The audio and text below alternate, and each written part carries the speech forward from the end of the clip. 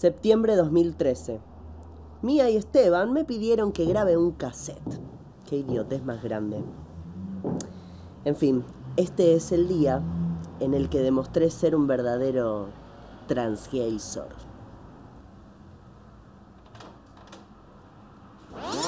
Lamento, amigo, decirte, pero te va a ir mal en el examen, ¿eh?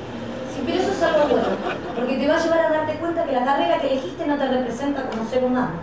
Pero no importa, ¿eh? Acá me parece que dentro de 2 años te vas a recibir como licenciado. Sí, licenciado en nado sincronizado. ¡Qué bien por vos! ¿Te parece? Que lo que yo necesito en este momento es que me hagas una lectura completamente errónea e irreal. Pero déjame revisarlo entonces. Así, mira. Dato importante, el papá de Esteban había fallecido hace unos meses y toda su familia y él estaban un poco irascibles porque no encontraban la contraseña de la caja fuerte. Pero ahí estábamos sus amigos. Acá aparece otra cosita. La pileta para que vaya practicando. Che, me tenés que traer más saumerio, que acabo de pedir un amiguito del interior. Ah, eso es un poema, nene. Mi Paquidex dice, despedir un amigo del interior. Significado que dan los hombres heterosexuales el ir a Bandido. Claramente, como la única representante de los derechos humanos, tengo que decir que eso de paquidex es ofensivo tanto para los gays como para los paquis. Paquis, terminología utilizada para referir a los heterosexuales. Es claramente un chiste. La verdad que no entiendo cómo un cuasi licenciado en comunicación puede hablar de esa manera. Yo no entiendo cómo una persona que no puede letrear la palabra hazaña me está diciendo esto. Tranquilo, amigo, hay cosas peores, ¿sabes? Mirá, yo lo que no entiendo, cómo la gente se puede tatuar la cara de otro en su cuerpo, ¿entendés? No sé, la cara de hijo. Mirá lo que es esto, mirá. Supongo que será para cuando crezca le dice: mira la cara de boludito que tenías cuando eras chiquita. Ah, claro, no. Porque vivimos en un mundo donde no hay la suficiente forma de plasmar una imagen, ¿no? No sé, una foto, por ejemplo. Ah, mira, nunca me había puesto a pensar. Te creo. H-A-Z-A-N-A. Además, los tatuajes con el tiempo se van color. ¿Se dieron cuenta que se va? Sí. Bueno, sí, o sea, ponele que apenas te lo haces queda igual, pero en 40 años es tipo, mirá a mi hijo. O ponele que la persona engorda inconmensurablemente. ¿Qué pasa con el tatuaje? Sabés que es inconmensurable, ¿no? Aunque a veces perdíamos los estribos.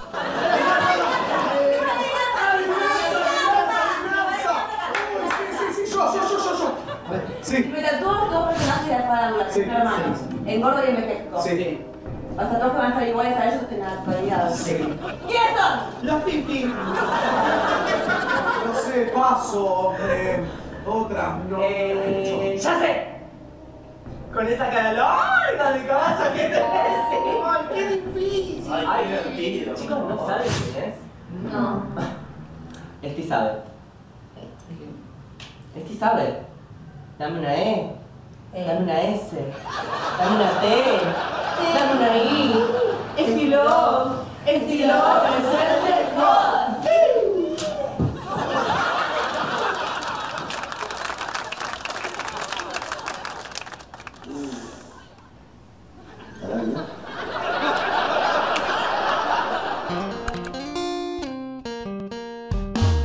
Descubrimos cosas de ayer.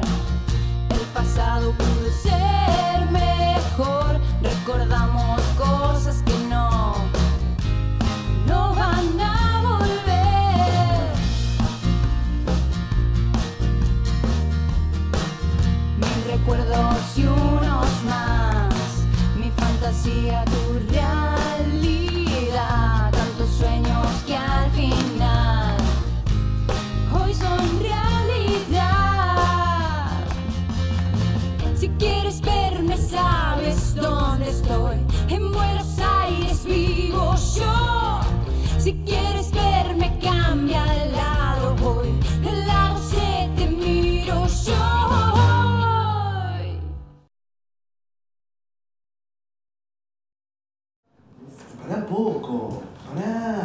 llena de porno, la tengo que limpiar. Mi amor, ¿qué te pasó?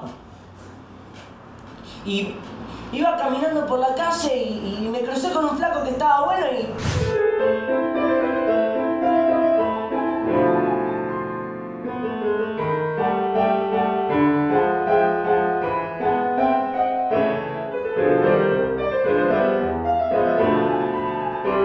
Te meto una manzana por el orto y te saco sidra por la boca. ¿Qué? ¡Qué romántico! No le gustó nada al flaco porque era re paqui. Para, un momento que estoy lento. A ver. Al tipo no le gustó porque era paqui. ¿Y vos cómo te imaginás que hubiese sido la situación si no se hiciera puto?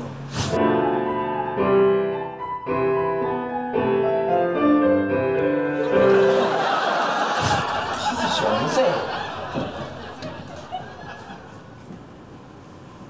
Distinto. Sí, no sé. Yo no entiendo por qué no podemos hacer las mismas cosas que los heterosexuales. ¿Por qué? ¿Pero por qué? ¿Por qué un tipo le puede decir un piropo a una mina por la calle sin que lo caguen a trompadas? Son dos cosas diferentes. Bueno, todo menos Luisito el encargado. La próxima vez que usted me dirija la palabra va a ser con respeto. Si no, le voy a rebanar el miembro a Juliano y se lo voy a dar de comer al Dorban de la vecina. ¿Me entendió? ¿Sí qué? Sí, señora. Señorita.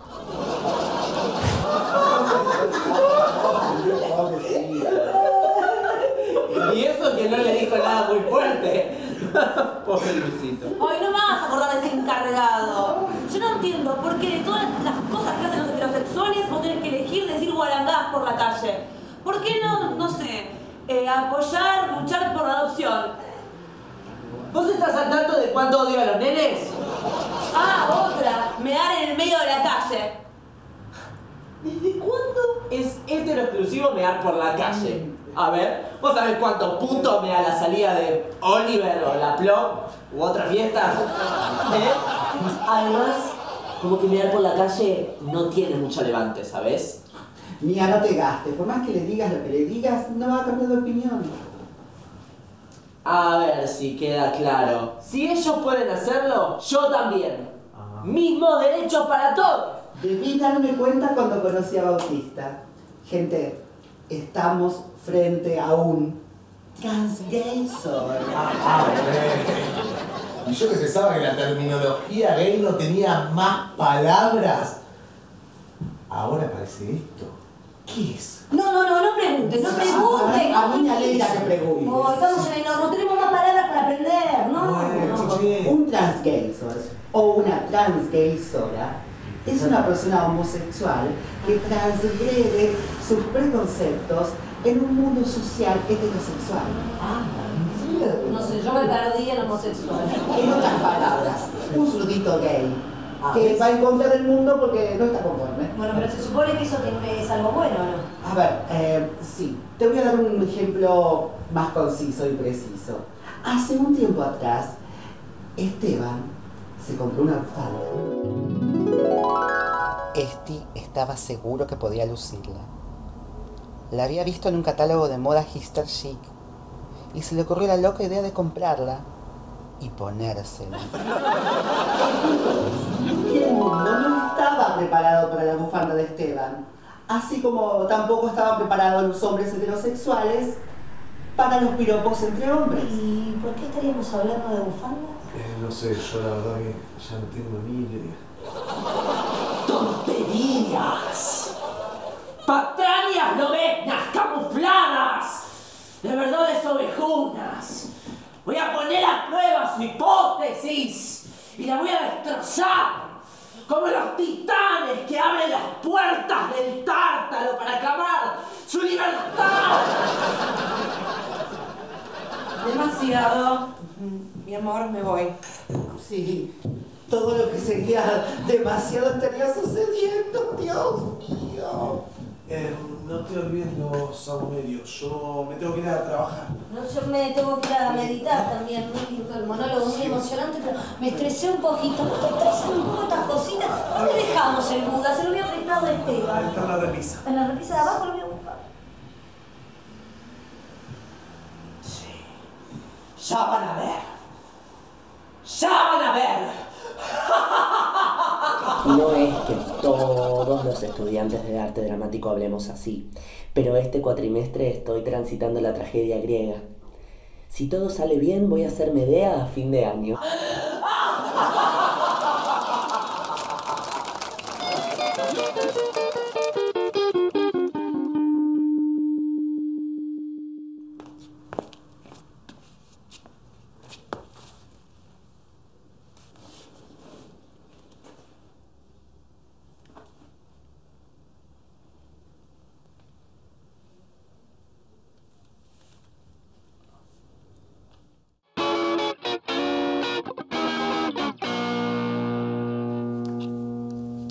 Si rindo bien este final, significa que me recibo.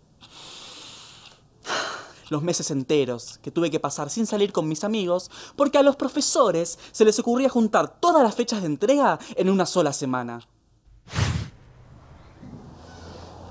Profesor, disculpe, quería hacerle una pregunta. ¿Sería posible quizás que usted corra el parcial para la próxima semana? No, a mí me queda más cómodo. No, sí, claro, me queda más cómodo, pero usted sabe que no es la única materia que estoy cursando, ¿verdad, profesor Rodríguez? Pero si usted es muy capaz. Soy capaz de atravesarte la cabeza con un palo de wolframio a 3410 grados centígrados y no voy a hacerlo. No, sí, el tema es que tengo que entregar trabajos de metodología de planeamiento, análisis periodístico 2, historia del arte. Señor Alonso, no puedo hacer eso. Usted sabe que los profesores tenemos fechas límite. ¿Límites? Estarías teniendo en tu capacidad de comprensión. Pero si usted no tiene que entregar las notas hasta julio recién, es como un montón. El examen es la semana que viene y punto. Tengo mi agenda organizada así. Espero que en su agenda tenga organizada una cita en la peluquería. Pero sé que voy a recordar a cada uno de los talentosos profesionales que me formaron. Y que intentaron robar mis ideas para proyectos personales. Bien, Alonso, bien. Pero me hubiese gustado que vayas, no sé, más a fondo en ciertos temas. Esto de la hipótesis sobre los medios de comunicación en un mundo hiperglobalizado y la legalización de la marihuana. ¿Pero qué? ¿Usted piensa que está mal esto? No seguiría andando en este tema. No.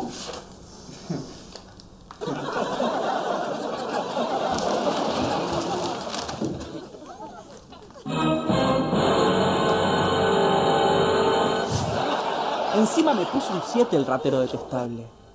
Lo que seguro no voy a extrañar son esas profesoras catárticas, frustradas, que odian la docencia. 500 años después, el alfabeto sufrió una fragmentación en 2 alfabetos, el cananeo y el griego arcaico. Disculpe, profesora, pero según el texto son 4 subalfabetos. Le faltó el semítico meridional y el arameo. Bueno, ¿para qué le va a servir todo eso a Jenso? En el año 300 a.C. se inventó el papel. 152 a.C. fue. Bueno, el inventor de la imprenta, Johannes Gulliver. Gutenberg, profesora. Y el telégrafo, que se inventó en el siglo XVIII. ¿Siglo XIX? ¿A eso quiere dar la clase usted? Yo no sé. Debería haberme dedicado al vitro. La gente debería dejar de dedicarse a cosas que no la apasionan. Porque... las 3:20. Tengo 20 minutos nada más. ¿Cuánto tiempo estuve repasando mi carrera? Oh, yo odio los flashbacks.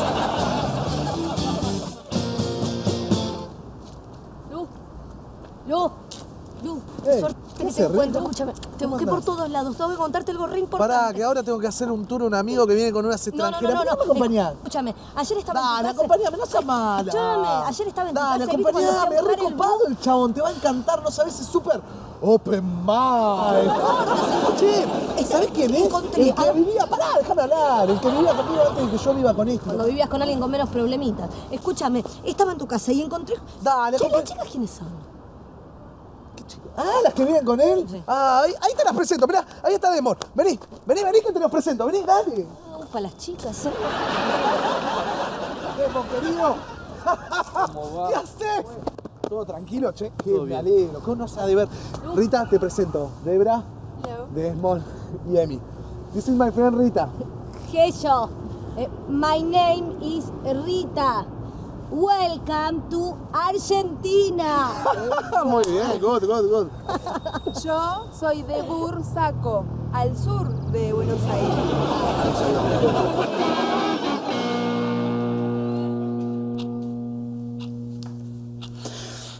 Pensemos en algo lindo. Pensemos en algo lindo para calmar los nervios. Mis amigos. No. Pablo, mi novio. Pablo, mi novio, cocinando pastas.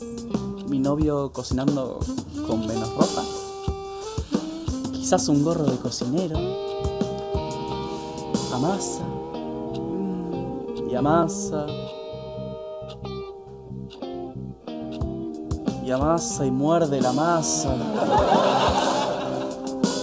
Oh. Necesito que la sangre esté en mi cabeza, no en mi cabeza. Pensá en algo feo, pensá en algo feo, pensá en algo feo, pensá en algo feo, pensá en algo feo. Mía, la cara de Mía recién levantada. Ahí va. Sabía que algún día me iba a servir.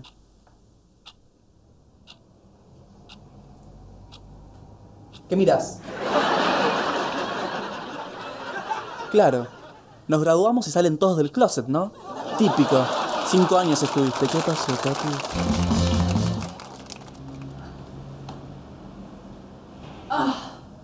Listo.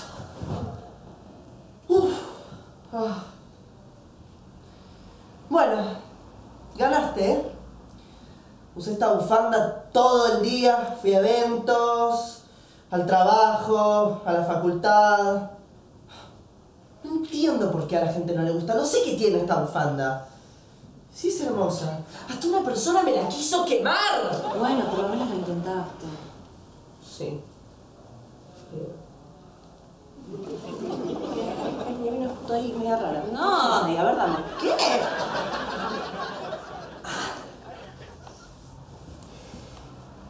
Te compraste la bufanda. ¿Te compraste la bufanda? ¿Qué es esto, mi Scorcelli? Bueno, sí, me la compré. ¿Y qué? ¿Viste lo que es? ¿Viste lo que es la bufanda? Ay, sí, te rasa el cuello de una forma diferente a cualquier bufanda. Tan suave. Momento. ¿Por qué no la estás usando? ¿Por qué no la estás usando? Que me dio alergia, me sacó unas ronchas así de bufanda de mierda, unos granos con pus que saltaban para todos lados. A ver, los granos con pus que saltaban para todos lados. ¡Corta embustera! Creo que alguien tiene que dar algunas explicaciones, ¿no? El otro día me la intenté poner, estaba en la parada del bondi y...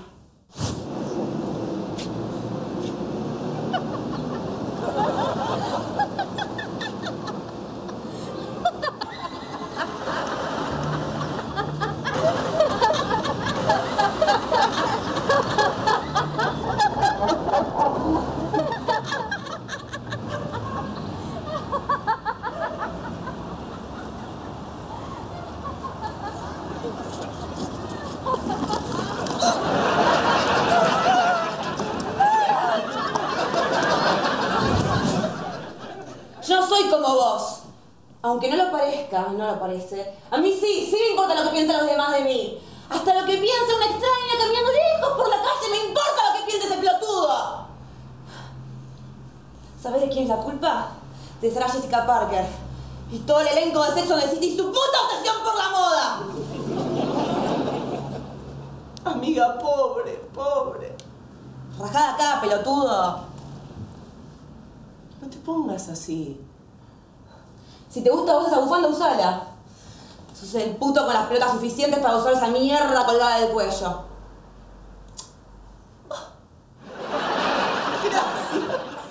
Gracias por tus palabras. Creo. Ay, estoy agotadísima. Sí, la última vez que caminé tanto fue para la marcha del orgullo gay, que tenía que ir hasta Plaza Congreso y me perdí y terminé en Puerto Madero. Sí, hace 4 años que están, ¿no? ¿Con sus parejas? Sí, hace 4 años. Wow. ¿Y cómo es Dios? ¿Se entienden? ¿Cómo...?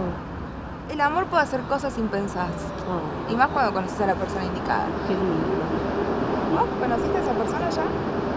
No, El verano pasado me enganché mucho con una piba, pero después me enteré que iba de cacería todos los domingos. No, yo protesto. Yo estaba tirándole pintura roja a Lady Gaga y la otra matando a Lady Gaga. Así que claramente no funcionó.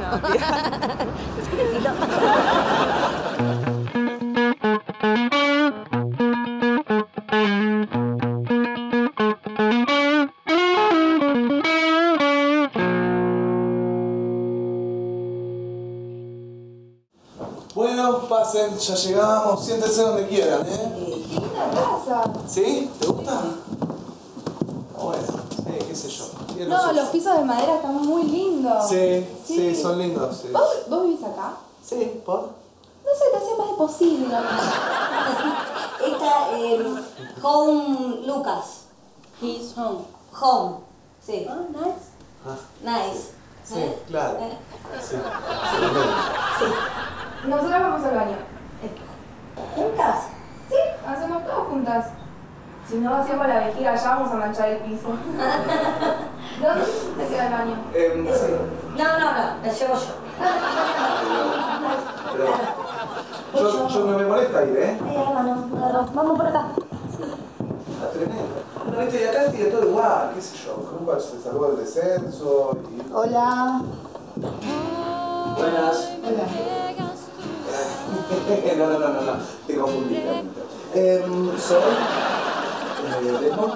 soy... él no habla español. Y vos no hablas... Él no habla... ¿What? ¿Qué? No te escucho. No. Ay, a ver, ¿por qué no te vas a comprar una estafa? Toma, cuenta. Sí. Te quito la boca, ¿eh? ¿Tenés plata? Secreto. Soy... ¿Qué? Hola. Bueno, compramos los huevos y la harina para la graduación de Esteban. Ustedes piensan manchar con ingredientes para torta a un obsesivo compulsivo, están locos, ¿eh? Te digo que los va a matar. Decime, ¿qué preferís, cajón de madera o No de seas tan mármol? jodido. Una graduación sin huevos y sin harina es como un cumpleaños sin torta. O una despedida de soltera sin strippers. Claro, sí, o un Final Fantasy sin mago, sería una locura. Claro. ¿Te imaginas un Final Fantasy sin mago? We are waiting for you. Al fin nos pudimos sacar al pesado ese de encima. ¿Qué? Es insoportable, ¿no viste lo que es? Piensa que nos tiene a las dos enamoradas. Lo único bueno que hizo fue habernos sacado a pasear por todo el mundo y encima gratis. Y eso del amor verdadero y de que era el indicado. Eso es verdad, pero solamente por ella. You're a very special person. ¿Cómo, querido? Una persona muy especial. Y la verdad que yo también creo lo mismo. No. Yo soy común, corriente, mundana, hasta mundana, ¿sí? No, ¿te vas a sacar las manitos? No, ¿para qué? Mira, me gusta, me refresco la cara, ¿eh? Mundana, mundation. Mundana.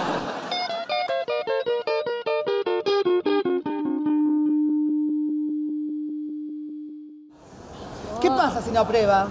¿Qué hacemos con toda esta harina y estos huevos? Torta Consuelo. ¿Qué? ¿Quién es Consuelo?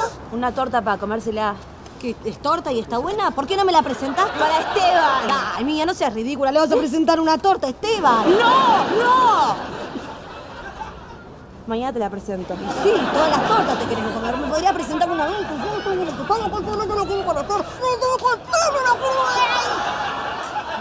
¿Y puto? ¿10? No aprobé. ¿Cómo te ves, Denado? ¿De verdad me estás diciendo? Bueno, yo lo predije. Tengo el don. Ay, mi amor. Abracito. Ay, pobre. Ahí dice 10.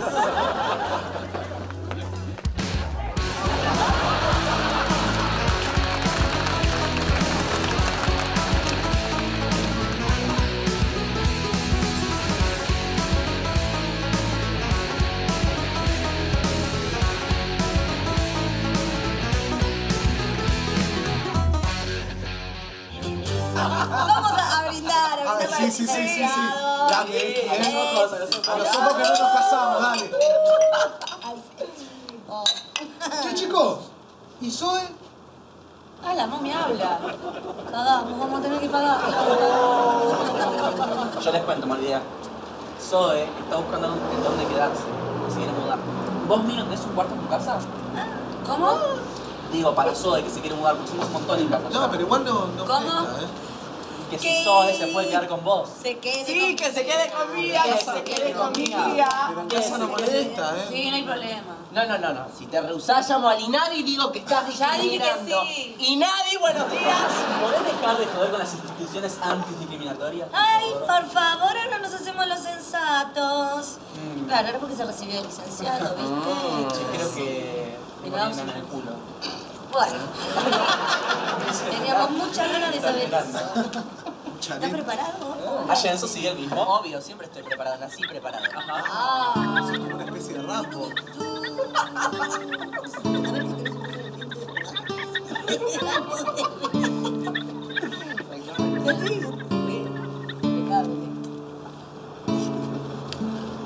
Chicos, encontraron la caja fuerte de papá.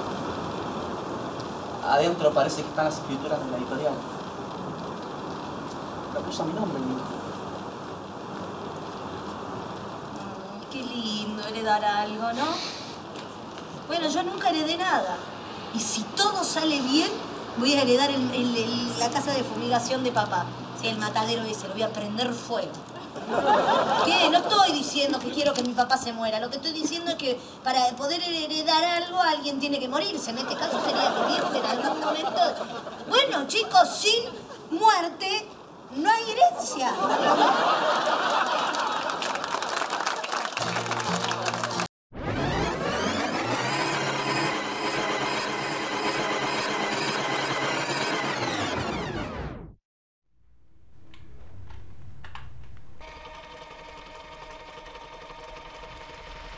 Nunca me imaginé que mi hermano iba a ser fanático de los videojuegos.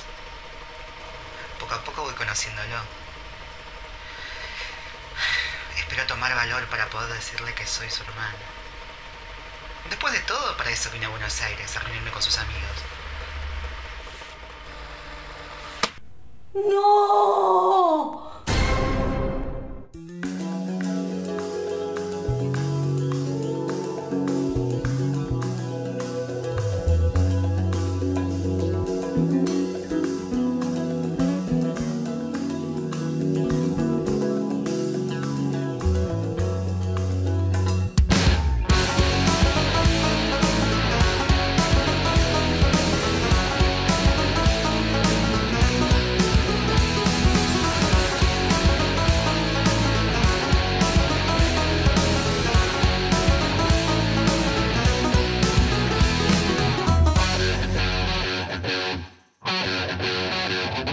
Por las calles voy envuelto en llamas, pellizcando tu culo de mi cama.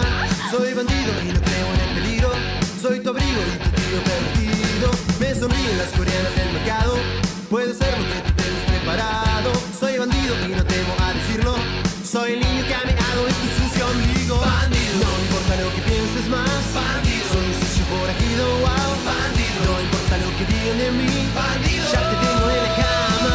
Bandido, no importa lo que pienses más. Bandido, soy un sucio forajido, wow. Bandido, no importa lo que digan de mí. Bandido, ya te tengo en la cama. Que mirás, no te debo ya más nada. Soy metal y me banco la parada. Hoy con mi frente algo desfallecido. Perdona si te confundo con mendigos. ¿Dónde vas? Te lo grito en la cara. Soy el mal pervirtiendo la monada. Perdona si te quemo los oídos. Soy la burla que te tiene sometido. Bandido, no importa lo que pienses más. Bandido, soy un sucio forajido, wow. Bandido, no importa lo que digan de mí. Bandido, ya te tengo en la cama. Bandido, no importa lo que pienses más. Bandido, soy un sucio forajido, wow. Bandido, no importa lo que digan de mí. Bandido, ya te tengo en la cama.